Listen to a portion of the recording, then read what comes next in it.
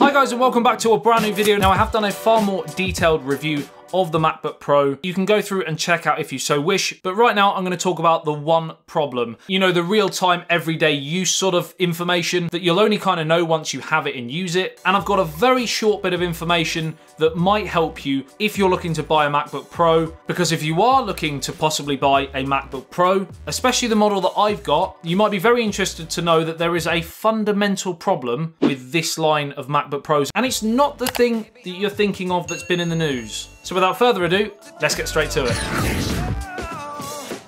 Now before we jump into it, quick shout out to today's video sponsor, Wondershare. Now very recently I did a video on PDF Element. They've also now got PDF Element Express, and this is perfect, hence the reason why I'm doing it on this video, for Mac. So it's absolutely great if you've got trials and tribulations working with PDFs, trying to edit them, trying to annotate them, and really struggling. This does it absolutely brilliantly. And it does it without any of the unnecessary fillers that you will get with some other products that do a similar thing. It's simply edit and annotate, job done. There's a free trial and the link will be left in the video description below. You can go through and download that. Right, so the MacBooks and the MacBook Pros are one of the most popular laptops that you can currently buy on the market. And there are, of course, pros and cons to both of those different devices. I'm going to be talking about the MacBook Pro because it is the Pro user for, you know, real hardcore use.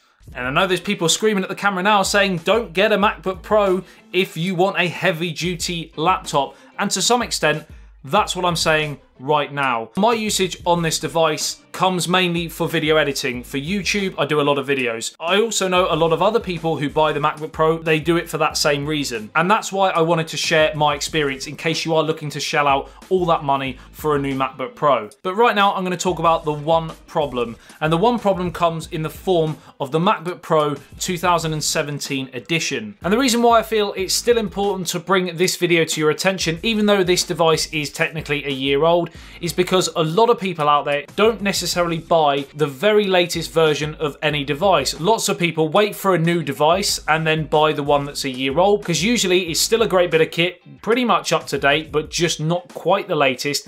And for that reason, there's a lot of money to be saved usually. But the main problem with the 2017 model in terms of video editing, which a lot of you guys will probably be buying a MacBook Pro for, is its inability to handle 4K at 60 frames a second. Whenever I've used 1080p at 60 or 4K at 30, it's worked, you know, nigh on pretty much perfect. And of course you can flick between quality and performance in terms of playback, so you can get even better performance with a reduced picture clarity just while you're editing, just again to make things much smoother. But even when you're on the performance mode at 4K at 60, especially if you've got two bits of footage that you're sort of editing between the two of them, it is one of the most jarring experiences I've had in a long time, and not something you would expect from a Pro device. There's a fundamental problem when it comes to high quality footage video editing, and it of course makes the process of editing a lot slower because of that, because you're constantly having to go back and check whether things were okay, because it jars and skips, and it's a bit of a mess really. Just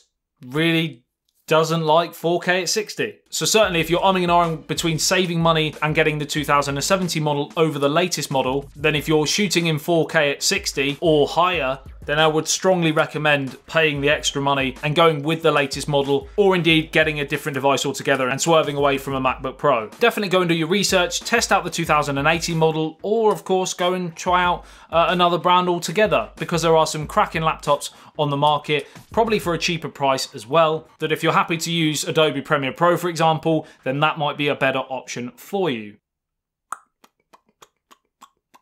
Time to go back to today's video sponsor.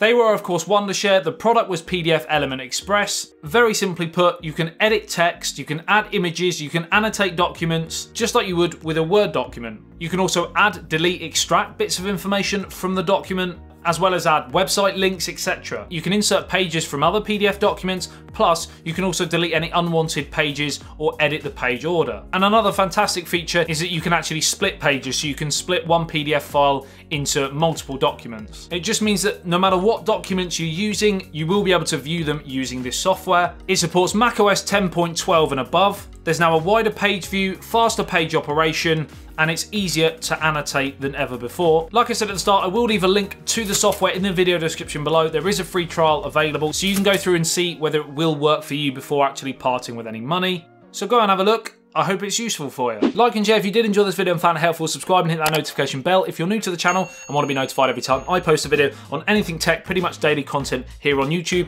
I love you and leave you. I'll see you in the next one. ASBYT, peace out.